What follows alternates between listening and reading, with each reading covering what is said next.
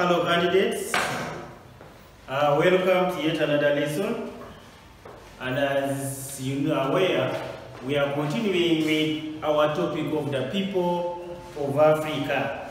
So far we have looked at the Bantu, we have given their predominant reasons why they moved, tribes and where they settled, and reasons why they had to settle in such areas. Then we also looked at the Nilotes. And we say Nilotes are subdivided into three. We looked at the plain Nilotes. Why are they called the plain Nilotes? We said they settled in plain areas where they could get pasture, because these were basically pastoral groups. Then we also looked at the River Lake Nilotes. We said these are people who migrated from Bahr el Ghazal in South Sudan and settled first in Bungu in Uganda before they spread to other parts of East Africa due to the misunderstanding between Jipiri and Labon, who were the two sons of Urum. Then we also talked of the Highland Nilotes, and we gave an example of the Sabine. We said the Sabine fall under the Highland Nilotes. Why? They settle in highland areas. And when you look at the plain Nilotes, the Highland Nilotes had their origin from Ethiopia. Now today we are going to look at the Cushites. So today our focus is on the Cushites. Now the Cushites can also be called the Hamites. So if they ask you to give another name for the Cushites, they are the Hamites. Now these Hamites are believed to have originated from the Horn of Africa. Horn of Africa. Now, when we talk of the Horn of Africa, we are looking at countries like Somalia, countries like Ethiopia, countries like Djibouti, countries like Eritrea. So these people are specifically believed to have come. But even from Ethiopia, these people are believed to have come close from Asia and settled into the Horn of Africa before they spread to other parts of Africa. For instance, in Uganda, when we talk of the Bahima, now I know at times it is very difficult to differentiate between a Muhima and a Munyankore. These people speak the same language but fall under different ethnic groups. Then you can also look at the Tutsi. I told you yesterday, the Tutsi and the Hutu speak the same language. They live in Rwanda and Burundi but fall under different ethnic groups. The Tutsi are Hamites or Cushites, whereas the Hutu are Bantu. Then we also talk of the Boran. So the Boran is another tribe in Kenya that falls under the Cushites. So we have the Boran, and then we also talk of the Gala. So at times they can compare the Bahima, the Quran, the Tutsi in terms of ethnicity. So one thing you should know that these people fall under the same ethnic group. Then in Kenya also we have got a tribe called the Somali. The Somali also fall under the Hamites. Then in Tanzania, for instance, we have the Banguni. So we have the Banguni. This is in TZ. So these are tribes to control that fall under the ethnic group in Africa, for instance. So they have their origin from the Horn of Africa. They can be called Cushites or Hamites, and we have given example. Now their major occupation basically was pastoralism. Much as today, some of them have changed to mixed farming. So some of them have changed to mixed farming, that they grow crops at the same time rear animals. But basically from their origin, they were basically cattle keepers. When for instance, we talk of the Bahima, who are at times called the Balalo in Uganda, they are basically cattle keepers. But when you go to, for instance, in Rwanda, the Tutsis are now mixed farmers. They grow crops, at the same time they have kept with their original economic activity, which is cattle keeping. So that's about the Cushites. Now let's also look at the Semites. We also have another group. And we said this group has mixed blood of the Arabs, Africans, and the Jews. So we said this is a group of people with mixed blood.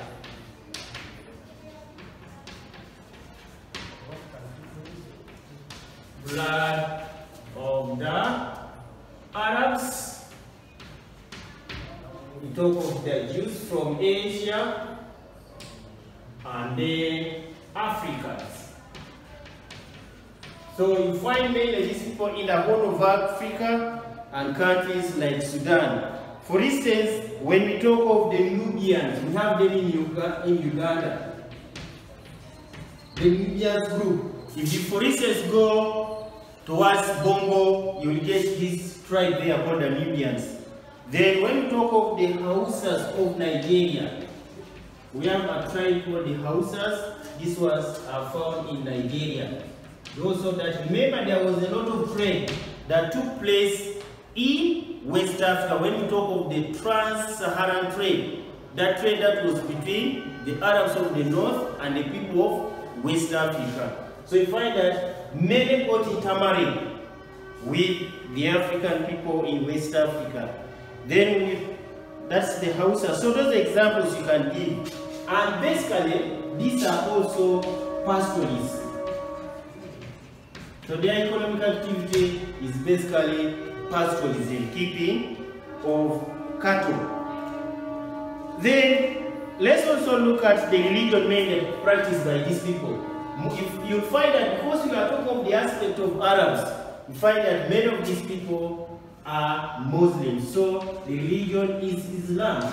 Many of them practice Islam as their religion because of that blood of the Arabs. Then we are also now going to move southern part of Africa. We are moving to the southern part of Africa. So let's clean the first part here. And then we move the southern part of Africa. Now in the southern part of Africa, we are basically going to look at the Cushites. So in my introduction, I said the Cushites were the original people who lived in the southern part of Africa. Remember, before the migration of other groups like the Bantu who moved to South Africa, to southern part of Africa, already we had the Cushites. Now under the Cushites, we have tribes like the Khoikhoi. You have tribes like the Khoikhoi and the San. Now these San are the ones who are regarded as the Bushmen. The San are regarded as the Bushmen. And these are the people who mainly live in the Kalahari Desert in Botswana. So these people were the first. So by the time the Arabs went there, they were being displaced and they decided to move to the northern part. Again, if you look at the story of the Great Trade, whereby when the Dutch people settled in this area, the people they met there were the Cushites. Now because the Dutch people wanted fertile land for the growing of crops, especially sugarcane, the Cushites decided to move northwards. And many of them, as I said, they settled in the Kalahari Desert. So one of the effects, or one of the groups of people that made the Cushites to move from southern part of Africa was the effect of the Great Trade, which was caused by the Dutch settlers. If you can remember back about the Great Trade, where we say this was the massive movement of the Dutch from the Cape Colony of South Africa northwards. And their movement, they displaced groups of people like the Cushites. That was one of the effects of these people. Now, what was their main occupation? These are pastoral groups of people. They are also, so their occupation was pastoralism, that is keeping cattle in a local way. So you find also, because these are mainly people who live by hunting. So apart from pastoralism, they also lived by hunting. Remember, when we talk of an economic activity, we still have tribes in Africa that live by hunting, especially those tribes that live in areas with the forest, areas that have got bushes. They live by hunting. Also, they live by gathering fruits. They live by gathering fruits. That's how they live. You can see here that there was no aspect of farming, cultivation. Mainly for them, they were people who carry. In fact, if you go to the southern part of Africa, around the Kalahari Desert, this is some who are regarded as the Bushmen, also keep sheep with fat tails. Some of you have seen sheep live about the merino sheep. The merino sheep, what we get mainly is we get wool from them. Now, how were these people politically organized? I need a coincidence. These people lived in camps. They lived in camps. If you can record yourself, those who have ever watched that movie of God Must Be Crazy, you would see that these people lived in groups of camps. Just some of them, when the camps became bigger, they changed them to villages. And that's how they did not have kingdoms or chiefdoms. They just lived in camps whereby elders became the leaders. Now, currently, if they ask you where do we get the Cushites, I said the Khoikhoi and the San are tribes under the Cushites. Where do you get them today? Currently, you will get them in the Kalahari Desert. Now, their population is reducing in size. Why? They are getting intermarried with the other tribes, just as when we talk of the Twa. Remember we talked of the Twa? This is a tribe that lives in Rwanda, Burundi. This tribe, the original people who lived there before the Hutu and the Tutsi came in. Now, the population of these people is reducing in size. Reason being that they are getting intermarried with other tribes like the Tutsi and the Hutu, just like the Pygmies in Central Africa. Also, their population is reducing because they are getting intermarried with other tribes. Okay, let's also look at now the northern part of Africa. Remember we talked of the Berbers and the Tuaregs. Now, the northern part of Africa, now we are looking at the Arabs. This is a group also that lives in Africa, but we say these people originally came from Asia. Asia, specifically in countries like Saudi Arabia, countries like Persia, countries like Jordan. And these are people who came to Africa mainly with the purpose of trade, but others of course came running away from religious wars, while others were coming to spread Islam. But the main purpose why many of them came was to carry out trade. And that's why you see that when the Arabs came, also slave trade started. So when we talk of the Arabs, these people mainly occupy the northern part of Africa. Northern parts of Africa. So when you look at countries in the northern part of Africa, countries like Libya, countries like Egypt, because they may ask you to identify some of the countries in the north of Africa that were occupied by the Arabs. We talk of countries like Morocco. Now the question comes, before the coming of the Arabs, who were the original people who lived in these areas? So we talked of the Berbers.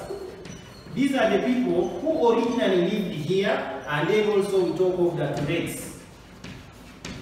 These are the two groups. These tribes are still there, but of course they have got intermarried with the Arabs, but they are still there and they still live that life of nomadic pastoralism. The Berbers and the Tuaregs, they are the original people who live in the northern part of Africa, and currently they are still there.